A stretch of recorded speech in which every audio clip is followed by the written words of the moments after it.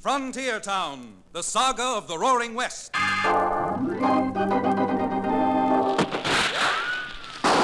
Frontier Town. El Paso, Cheyenne, Calgary, Tombstone. Frontier Town.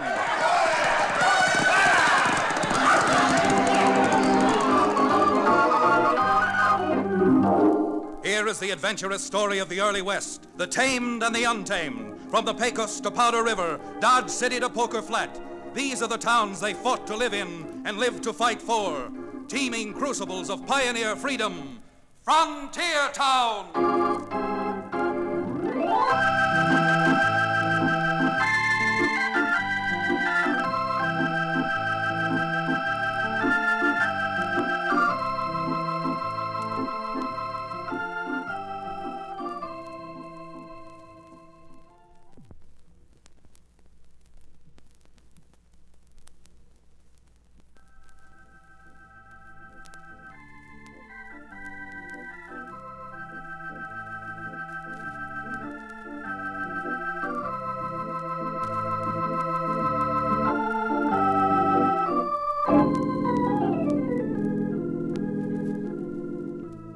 They say the frontier's pretty tough, but I live smack dab in the middle of the frontier in a rough and ready cow town known as Dos Rios.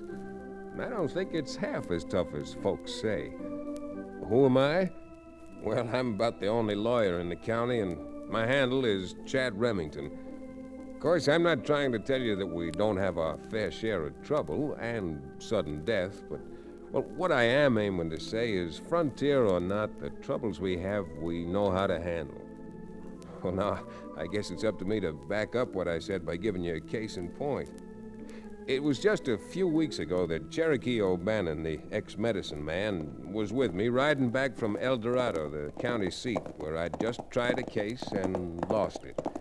Now, I was feeling pretty blue about it, and Cherokee, in his heartiest manner, was trying to buck me up. Chad, my downcast and dolorous friend, I wish to recall to you that famous old motto. If at first you don't succeed, try again. Well, I'm sure your advice is well meant, Cherokee, but this is one case I can't try again. I'm afraid that the jury was right, that my client actually was guilty. Yes, I guess that's the difference between us. Any case I get, I keep working on. You're sure right about that. The cases you get, you work on until there isn't one bottle left. Ah, yes, indeed. That's one of the... Say, look at that. Huh? Looks like the days of '49 with those lumbering big wagons coming down the pass up ahead. Yeah, except those aren't Conestoga wagons. From here, they look like freighters. Now, it wouldn't surprise me any if they were hauling supplies up to where they're building the new railroad that's going to come into El Dorado. Yes, you're probably right about that, Chad. And incidentally, I think it's a rotten shame that they don't make Dos Rios Railroad junction point instead of El Dorado. Oh, mister, I can't agree with you there. In the first place, El Dorado's a larger town. It's a county seat. They do 3 times the business there compared to what we do in our little one-horse town. Yes, Say, Chad, what do you think happened to those wagons? I can't see them now. Well, the road through that pass winds down through the little canyon on the other side of the Saddle Rock, and... Hey, Billy Blue Blazes, Chad. Where are those shots coming from? From the canyon those wagons went into. You see the little puffs of gun smoke? Indeed I do. Well, it's a long haul, and we may not get there in time to do any good, but come on, the least we can do is try.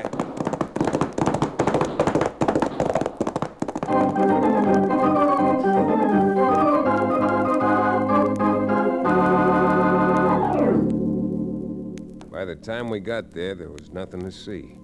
That is, there was nothing to see but signs of what had happened. Born on a ranch and owning a small one, the signs were fairly unmistakable. As Cherokee and I dismounted and poked around. Well, Chad, maybe you know what the shooting was all about. I don't. Well, I'm not saying it's as plain as the nose on your face. You'd better not. But it's just about as red. Sir, I resent that insult. No insult intended, Cherokee. Look here, you see these feathers on the ground? If I'm not mistaken, those feathers came out of some Indian's war dress. You mean to stand there with your eagle eyes squinted up and tell me Indians ambushed those wagons? I mean to tell you that there were Indians here. And judging from the feathers, Comanches. The thing that baffles me, though, is first, apparently the wagoners didn't fight back. And second, after the Indians rode off, the wagons apparently proceeded as usual. Somehow or other, this attack looks like it might have been prearranged. Well, it beats me. Those wagons were freighters hauling railroad supplies. What would Indians want with stuff like that? Beats me too, Cherokee. But since it's coming to sundown, I'm not going to waste any more time standing out here speculating. Nope, I'm climbing back on that broken-down Mustang I rented from your livery stable and heading home for Dos Rios.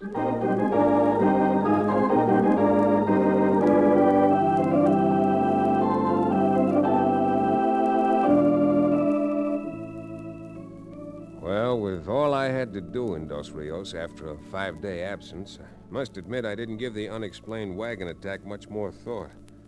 In fact, nobody in Dos Rios was particularly interested, because everyone was talking about the new man who'd moved to town. Chap from Kansas, or so he said, by the name of Doc Stonebender. Not only had he moved to Dos Rios, but he'd leased a store building with a large store room and immediately started to option property all over our valley, except for a few pieces that he bought up. Well, I hadn't been back in town more than 24 hours when Doc Stonebender came to call on me. To make a long story short, Remington, if we can get together on a price, I'm prepared to take an option on your ranch and pay you $300 for it. Well, now, Stonebender, this is sheer curiosity on my part, but you must have a mighty good reason for wanting to tie up all the property I've heard you've optioned here in Dos Rios Valley. I sure have. You see, when I operate big. That's how I've made my money. And that's how I happen to operate on the scale I do. Yeah, I see, but what's your reason? Why, from the wagon loads of that stuff I've seen being unloaded and taken into your store, you've got a heavy investment already in this valley. I'll tell you my reason. I've done a lot of looking around. I've decided Dos Rios Valley is going to boom. If it does, well, it's going to make me a rich man, a very rich man. However, you haven't given me your answer yet about your own place. Well, I'm afraid the answer is no. Perhaps I'm a little sentimental about it. My father homesteaded the ranch and I was born there. But on the other hand, looking to get married someday, if there's any easy money to be made here, I'd like to make it too. Well, certainly a lawyer doesn't have to make his money out of a few acres of land.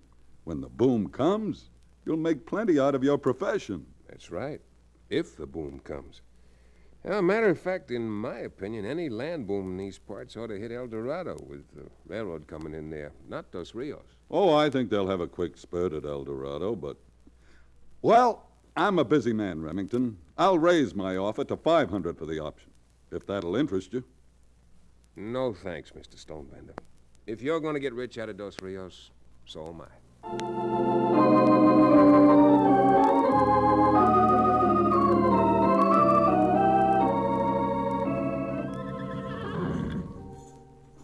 Glad you came down here to the stable, Chad. I saw that stranger, what's his name, Stonebender, go upstairs to your office. Did you get him as a client? Oh, no such luck. He wanted to take an option to buy my ranch. Offered me $500 for the option. Would probably have paid me a fortune for the ranch, if he ever bought it. $500 just for an option? Why, that man must be made of money. Which, as I think of it, is a lovely thing to be made of. Yes, indeed. Well, he may be made of money, but I don't think too much of his brains. My dear young man, any man with the money he must have brains to spare. The business acumen sticking out of his ears. Why, a man like that doesn't have to drink whiskey. He can drink champagne. Well, if my ranch is ever worth what Doc Stonebender thinks it's going to be, you can have all the champagne you want to drink at my wedding. Which reminds me, Libby and the judge are good enough to invite me for supper. It's just about time I was getting over there. You lucky young devil, having a beauteous damoiselle like Libby interested in you. Be sure to convey to her and her father my sincerest regards. And if you can, set a date for that wedding party soon. I must admit I'm getting pretty thirsty for champagne.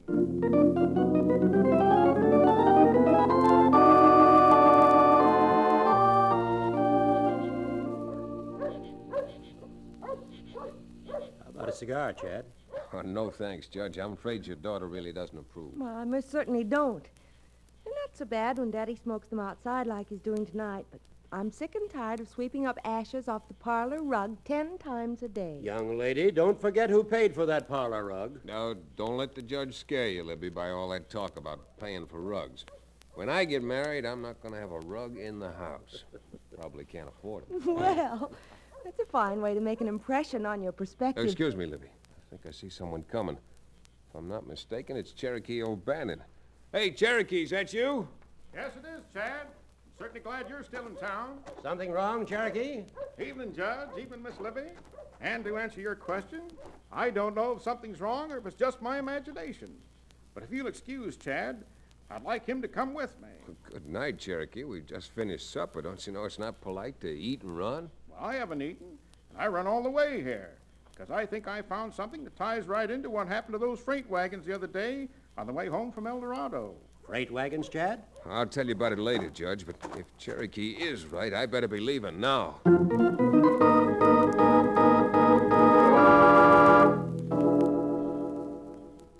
Cherokee grabbed me by the arm and practically ran me 3 blocks back to town. Then, turning down the alley behind his livery stable, walked me another few hundred feet until we were right behind the back door to the storeroom of the big building Doc Stonebender had rented. 2 doors away from Dos Rios' biggest and noisiest saloon. Here, Chad. Wait till I strike a match. See? See those wheel tracks there in the dirt? Yeah, I can make 'em out all right. Notice those nail marks where shoes were fastened onto the wheels? Mm-hmm. Those aren't the same wheel marks we saw in that canyon the other afternoon. Where you found the Indian feathers, I'll drink a quart of milk. The very thought repulses me. Cherokee, I'll be doggone if I don't think you're right. Why should those freight wagons we heard being shut up the other day suddenly appear here in the alley behind Stonebender's store? If I knew, I wouldn't have gone and gotten you. You got any answers? No, not really answers. It's certainly something to think about.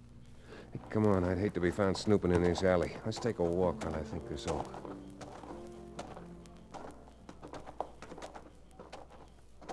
Well, Chad, got any answers yet?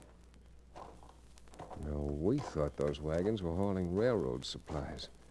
But if Stonebender's interested in the railroad over at El Dorado, why should he be optioning all the... Hey, Cherokee, you see that buckboard coming toward us lickety-split? Yes, I do. If I know anything about horses, that team's running away. Good grief, Cherokee. With the crowd that's in town tonight and all the horses at the hitch rack, that runaway can start a stampede. Billy Blue Blazes, Chad. We've got to stop that buckboard, and quick. Yeah, come on. Whoa! Oh, easy. Cherokee, there's a man on the seat. Looks like he's fainted. Oh, here, help me turn his head around. What happened, mister? Are you all right? Railroad to get help. Railroad work crew wiped out. Railroad work crew? You mean at El Dorado? Yeah, El Dorado. Indians, hundreds of them, wiped us out. Cherokee, this thing's starting to fit together. Look, were the Indians Comanches? Yeah, Comanches. Hundreds of them. Crazy with liquor and shooting like they were. Chad, is he gone? Yeah, I'm afraid so, Cherokee. He's gone, but what he told us is certainly going to cost somebody something. It wouldn't surprise me if it cost that somebody his life.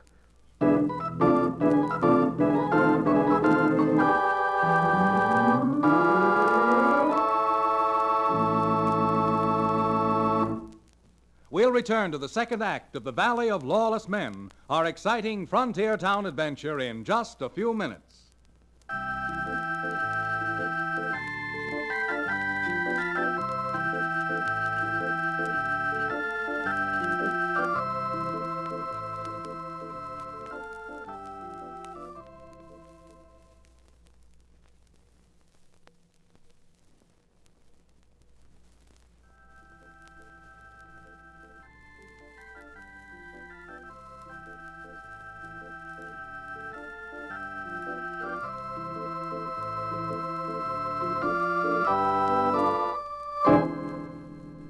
And now, Frontier Town.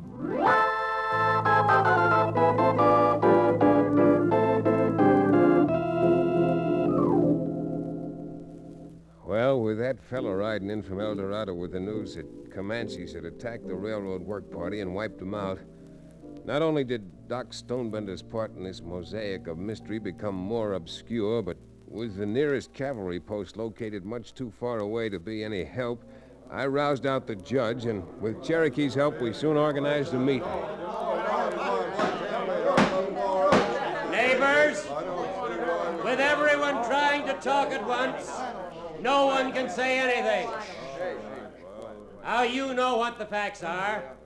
There's been an Indian uprising which wiped out the railroad work party.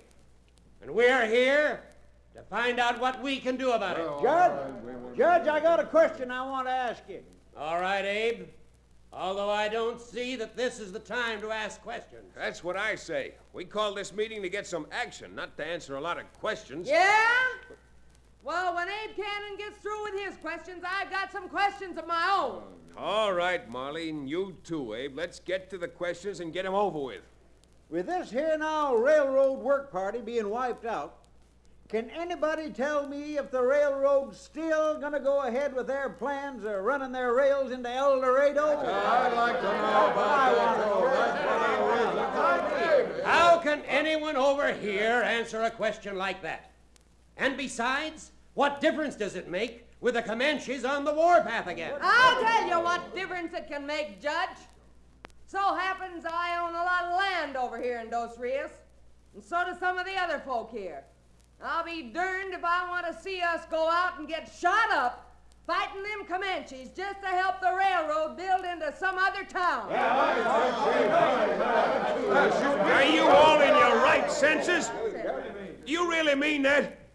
People have been killed, and probably more people will be killed. And you want to sit supinely by and do nothing about it just to line your own pockets?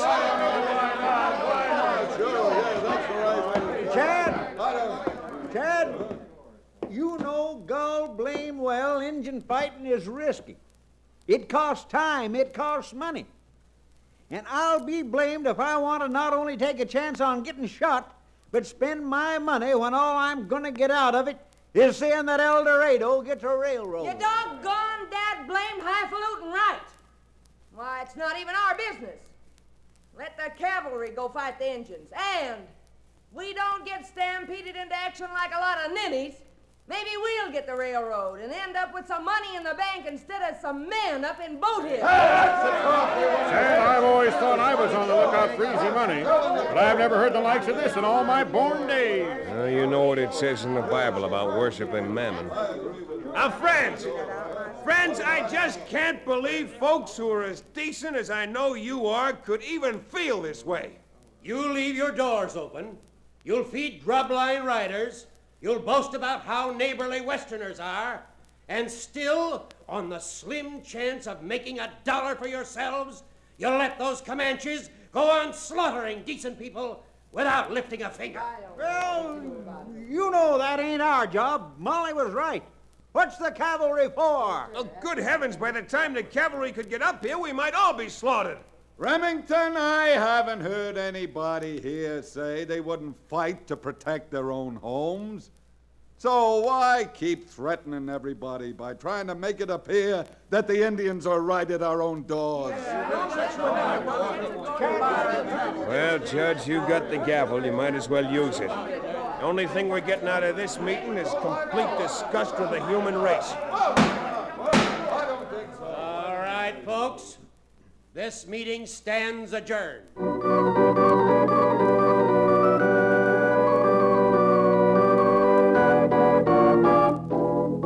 Well, it's just like I always knew when I used to sell my genuine Cherokee Indian rattlesnake oil. Yeah, what's that, Cherokee? The genus Homo sapiens is out for every last penny he can make. Think I could have sold any of my oil for 2 bits if I didn't tell him it was worth $10? No, sir. That's why I always said, you say $5 is too much? You say you want more for your money?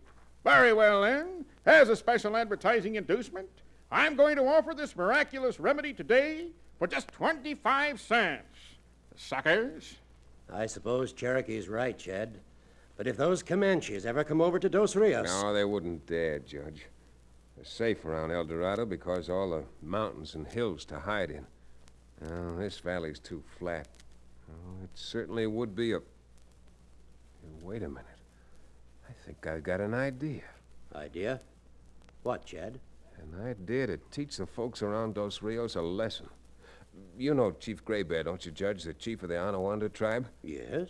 A few years back, I got him out of some trouble. Since I wouldn't take a fee for it, he made me promise that someday I'd let him return the favor. Well, what have the Anawandas got to do with this situation? Nothing right now.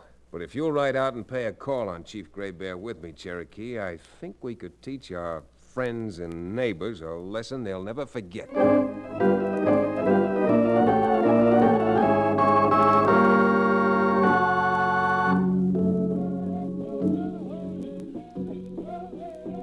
Now, do you understand, Chief? Do you know what I want you to do? Me understand, Remington. All you gotta do is get your bucks to put on war paint, the kind the Comanches wear, and pretend you're raiding Dos Rios. That doesn't make good Christians out of them, nothing well. Will do. But today, Comanche have many white men's rifles. Also got plenty firewater. Firewater? Say, Chad, maybe I could dress up like a Comanche. Well, mister, you hold your horses, and I mean your livery stable horses. Gray Bear, do you know where the Comanches got that firewater and those rifles? Do not know for sure. But here talk, white man give 'em whiskey and gun. By the great horn spoon, Chad. Maybe that's what they stole out of those wagons the other day. Well, maybe it's what they got out of the wagons, but they never stole them. If they'd stolen them, why would the wagons have driven off before we got there? No, sir, I think it was prearranged that they stopped those wagons so it'd look good. Chad, I'm starting to think you're right. What's more, I think your friend Doc Stonebender is the culprit behind it all. Now you're cooking with spring water. I'll bet that's why Stonebender's optioned all that land in Dos Rios, hoping the railroad would build there. If you say truth, this be plenty bad, white man. Plenty bad, Chief. But we're not going to convince our neighbors of that while they still think they can make some money out of it themselves. What a vile commentary on the disgusting weakness of mortal man. Yeah, you're right. Now, Chief Gray Bear, I have your promise of help, haven't I? Me give word. Me do. Good enough. There's a late moon tonight, and if you hit Dos Rios just about 10 o'clock, we'll teach those people a lesson they won't forget for the rest of their lives.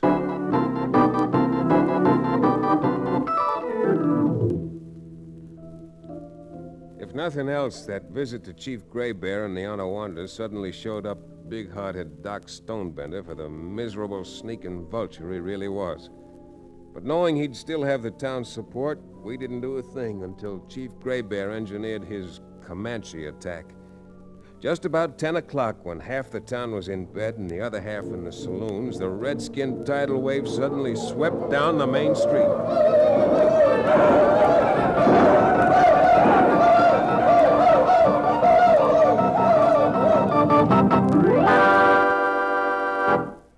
The whole attack didn't take much more than a minute. And with the judge, Cherokee, and me trying to help by blocking exits and getting in the way, no one was hurt. That is, not physically. But there was a mighty shaken crowd of neighbors gathered in the street when the Indians had finally vanished. Well, I ain't ashamed to admit that I was wrong. Me neither. I say let's arm up and get after them darn Comanches. Yes, sir. Now, just a minute, folks, just a minute. I'm positive those were not Comanches. Oh? And what makes you so positive, Mr. Stonebender? Why, I guess I know a Comanche when I see one.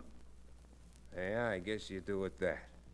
But from what you told me, you've only been out in this country a short time. How come you're able to identify Comanches better than we are? Why, I'll tell you why. Because you've been dealing with the Comanches. Why, you... Because you're the low-down maverick who's been furnishing them rifles and feeding them liquor. You got them to attack the railroad work party just to force the railroad to build here and make money for you. Don't listen to him. He's either crazy or he's deliberately lying. I don't like being called a liar, Stonebender. In fact, I don't like it so much it makes me fighting mad.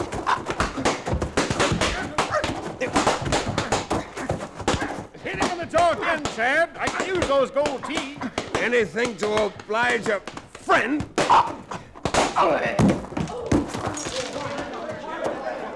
And now if you all want to see if I was lying, come on. We're busting the lock off Stonebender's storeroom and finding out just what it is he's got stored in there.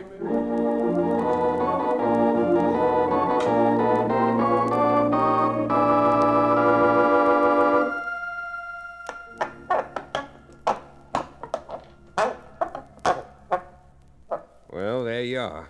Enough rifles for an army. Well, I'll be damned. And enough of that cheap red-eye to steam up 10 tribes of Indians. Know what I think? We ought to smash those liquor barrels and pour them out in the street. Polly Seward, for shame. I'm aggrieved at your wanton wastefulness. What would you like to do with that firewater, Mr. O'Bannon? Why, what would any thinking man want to do with it? Put out a fire. Well, why should we give it to you? Certainly you don't think you're the hottest man in town. Maybe not. But if you deny me that supply of free libations, there'll be nobody in Dos Rios as burned up as I am.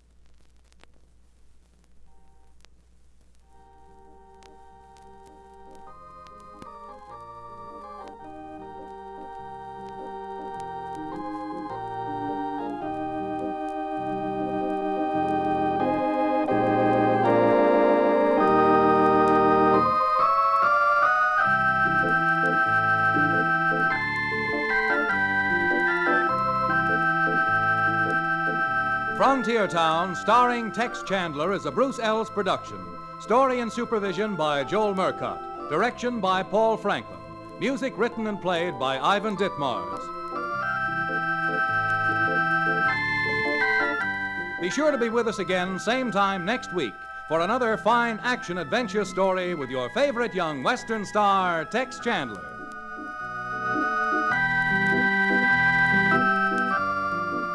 And now this is Bill Foreman telling you that Frontier Town came to you from Hollywood.